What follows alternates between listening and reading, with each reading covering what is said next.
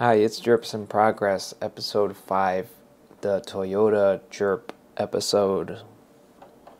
Here's the Hardbody Crawler Company FJ40 Hardbody on an SCX 24. And this is from a previous little build video I did that kind of went viral. Got over 1,000 views. So for this video I'm going to put a couple upgrades on and some more Hardbody Crawler Company accessories like bumpers and wheels. So let's get to it. So this is what I got from them. I got the rear bumper, a front bumper, and a set of 5 wheels. And then I grabbed a few Injora brass things, steering stuff, like diff cover, and some new shocks. Okay, so let's take this body off.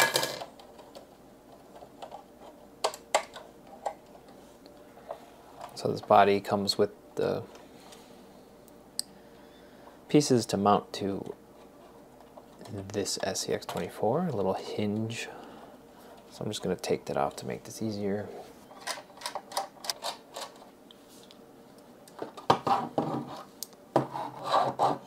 So while the body's off and I'm working on the suspension and wheels and whatever, I'm going to glue in a little man for a driver.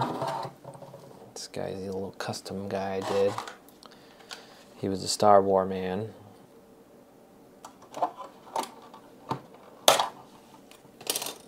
So I'll just squirt a little of this out.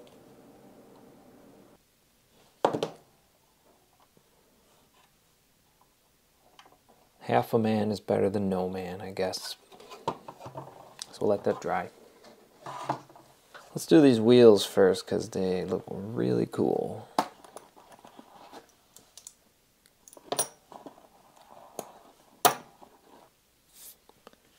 Real nice detail. All metal. So the tires I'm going to use are some leftover FMS Cooper Discoverers I had 5 of them. So, and they're about the same height as these, just a little taller.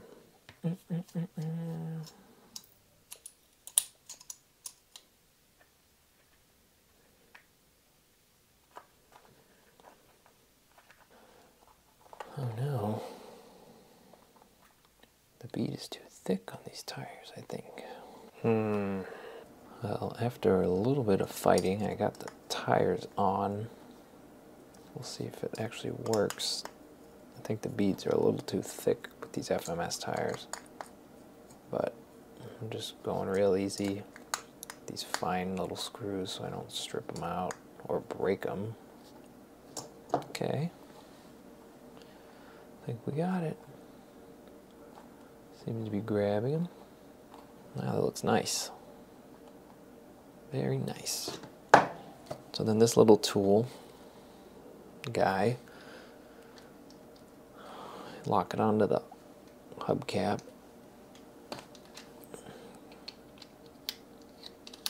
And this all screws out. Then you mount your wheel. And then if you want, you can take the hubcaps off and you can run them without hubcaps, but why would you want to do that? Because the hubcaps are so cool. Got all 5 wheels and tires. Front bumper time.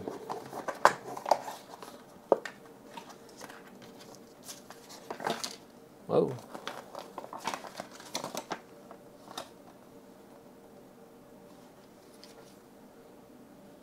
Whoa, tiny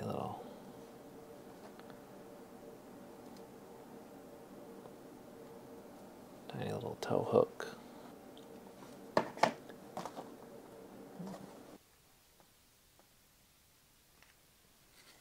So little tow hooks just press fit. They're not going anywhere. I don't think you need any glue or any type of stuff to hold it in. The bumper itself is metal. The mounts are metal. This is plastic.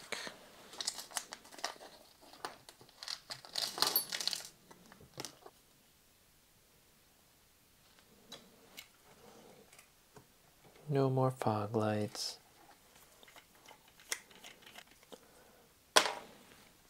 I won't need these because I have the deadbolts.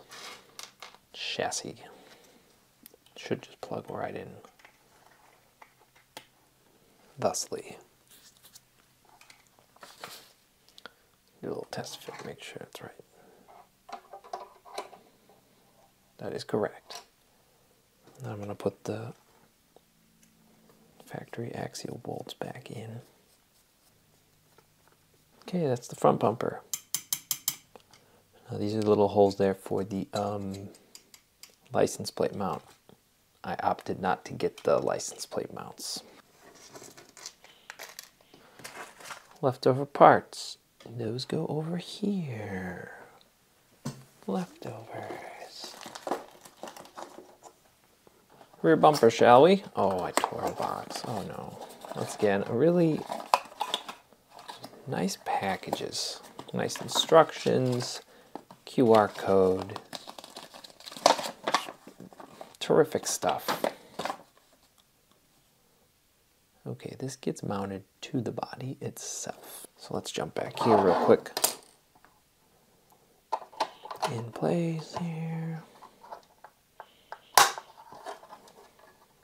So this is a metal bumper also.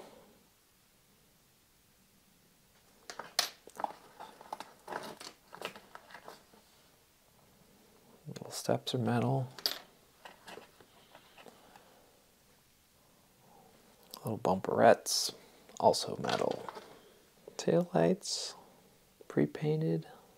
More tiny screws. Don't worry, I'm just making it look harder than it actually is.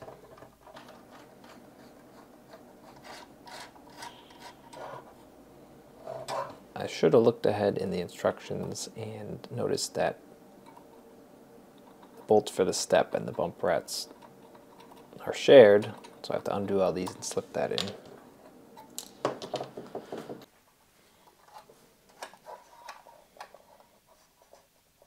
I said to put the taillights in last, but I would probably put them on first. So you don't have to like fight with the whole body, trying to snip them on and not crack something. Make sure you face the orange to the outside because that's your turn signal. And there you have it. Now the body kit comes with the screw for this. Now I have to remember where I put it. Found it. There we have it.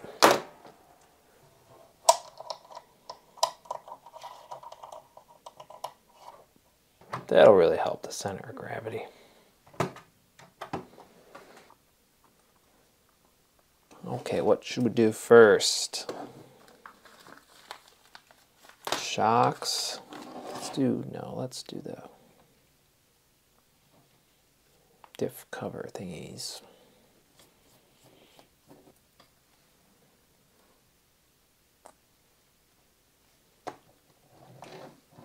Cool.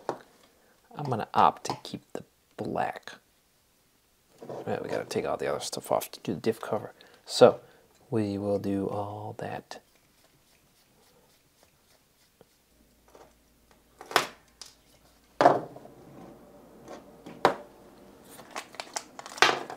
So how's everybody doing?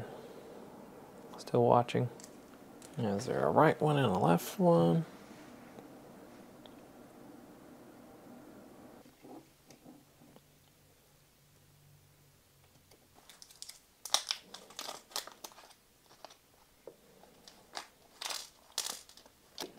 Yo.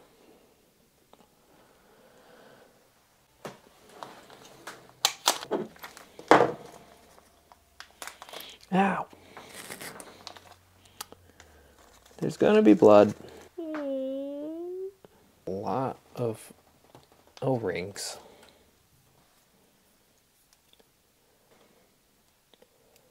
Okay, that's finally together.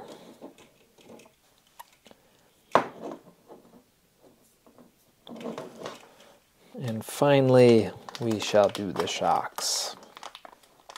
Oh dear. More tiny stuff. You know what? I'm going to pass on the shocks. Just not in the mood. Nope. Save them for something else.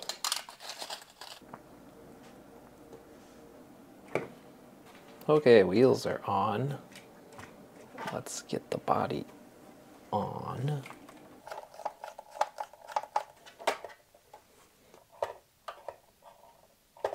It's a little heavy in the rear with that spare tire, huh?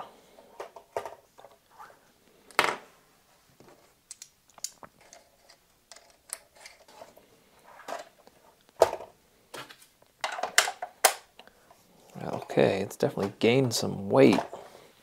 They do include heavier springs in the body kit, but I don't know, it does kind of look like it's sitting level. I probably should order that license plate mount to fill that hole. That's another $20 add-on. Boing, boing.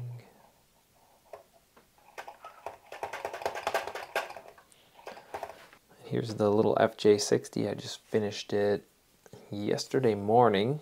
Built this on an FMS K10 chassis. The body is 3D printed in PLA. It's not perfect by any means, but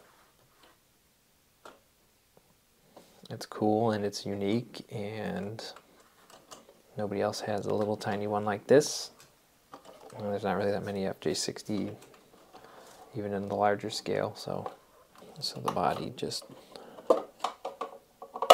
comes on up here. And I designed all these little inner fenders and printed them myself. I opted to go without an interior, and instead I just sanded the plastic for the windows with some 1000 grit just to give it like a frosted look.